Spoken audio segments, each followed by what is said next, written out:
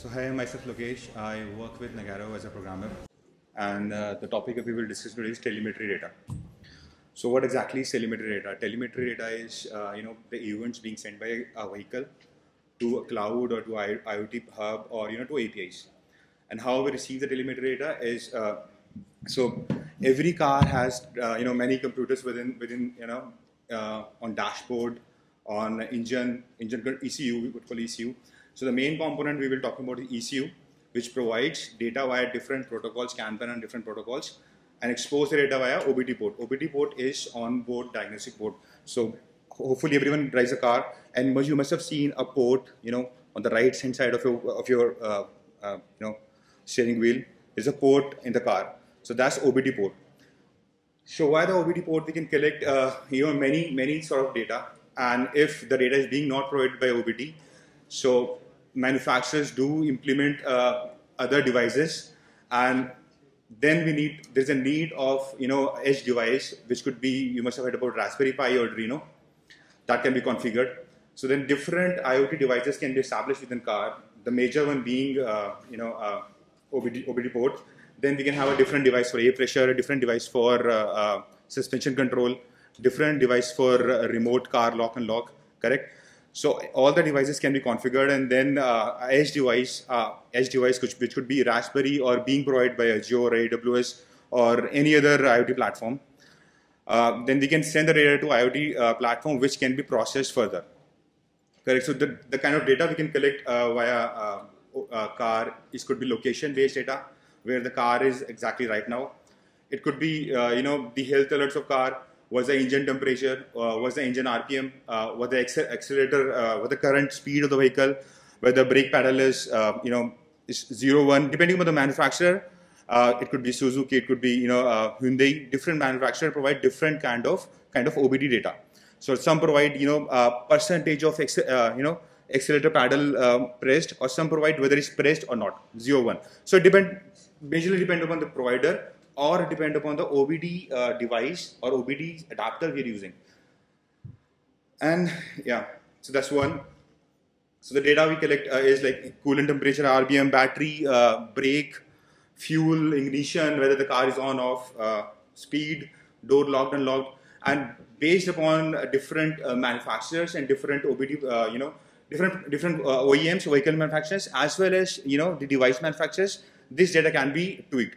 Or if multiple data is required, we talk about we can use edge device, which can accumulate data from multiple devices and send it to broadcast to some API or any IoT hub. The use cases, what we can do with OBD is geofencing. For example, Zoom car, heavily using geofencing. Driver behavior analysis, again Zoom car. They need to know which driver they can give, what kind of discount based upon their behavior patterns. Suspension control, for example, we are doing research for so we are doing some research for a customer where we have to identify the potholes on the road and do some stuff. Then speed control, for example, any car going beyond 80 kilometers in Zoom car is triggered, or there's some limit in Zoom car, 80 or 70. Is notified. The backend operations as well as user is notified the car is going above a speed limit. Service register come into play with fleet management. So when an organization is using some fleet management software, so they need to know when the service is due, correct? So service register will come into picture based. So this will include driver behavior, which is not a simple thing to do. So driver behavior, wear and tears of brakes and acceleration, tire wear and tears, everything will come into picture. So the whole data processing will happen in backend. Compliance auditing as in, we need to know the car is leased to this person for 2 hours, then this person to 2 hours, then this person 2 hours. And as for compliance, not in India, but in some countries, this compliance an employee can lease an organization car for this many hours in a month. So for those purposes, they need to show the records to government for tax rebates and all those things. So for compliance auditing purpose, and for real-time vehicle routing, for example, Uber is one of the best use cases for this. And for example, Uber, Ola, and there are many use cases like end-to-end logistics delivery, where you collaborate multiple delivery partners. One being a Revogo kind of company which delivers in truck, then another being Uber delivery, which will meet the truck at the pickup point, and this kind of model is being implemented in one of the Israel, where they are collaborating 5 different kind of providers for end-to-end delivery. How a typical telemetry ingestion platform will look like. So the car will emit data, a car or device will emit data. So it could be either OBD device with a GPRS enabled feature, or IoTs device with again a GPRS or Wi-Fi model. Wi-Fi will not work, again a GPRS model.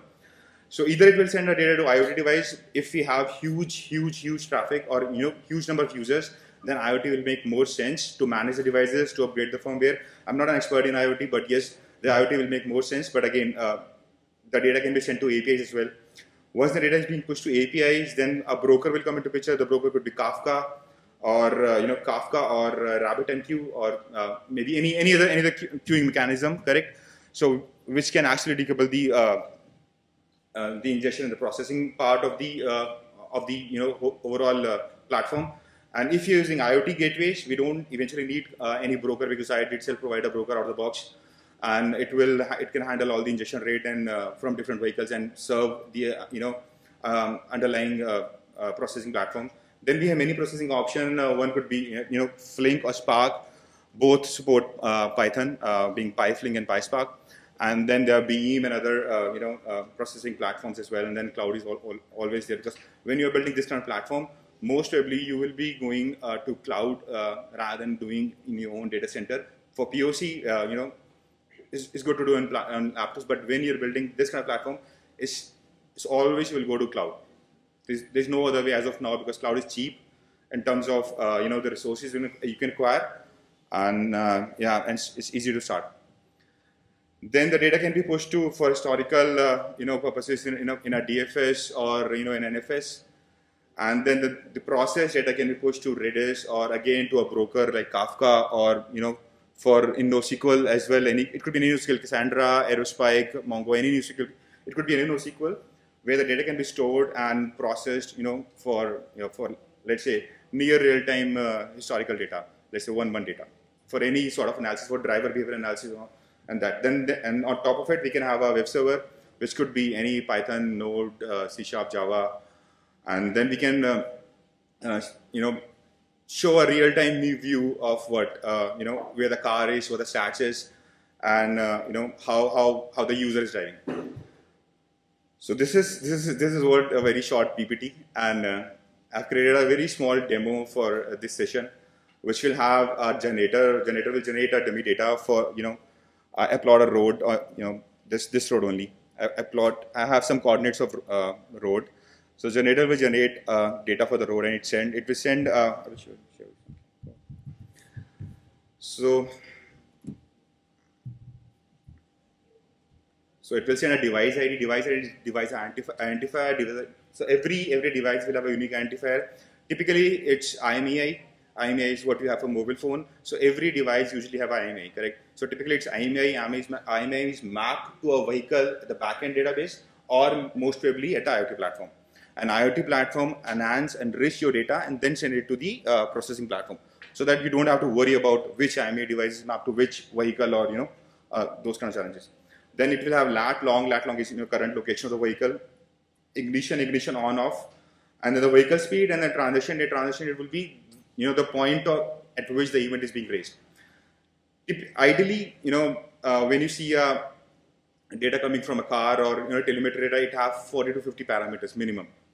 But just for the sake of a demo, I created this last night only, so I don't have enough time to create the demo. So just 4-5 parameters.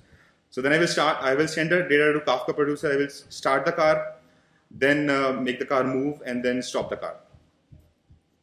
So starting the car is ignition on. It will start moving. It will start in the coordinates, and then move the car and stop the car. Then there's a Kafka component running on my machine. Then we will be using Spark streaming in PySpark, which will host it on localhost 7077, where my Spark server is running.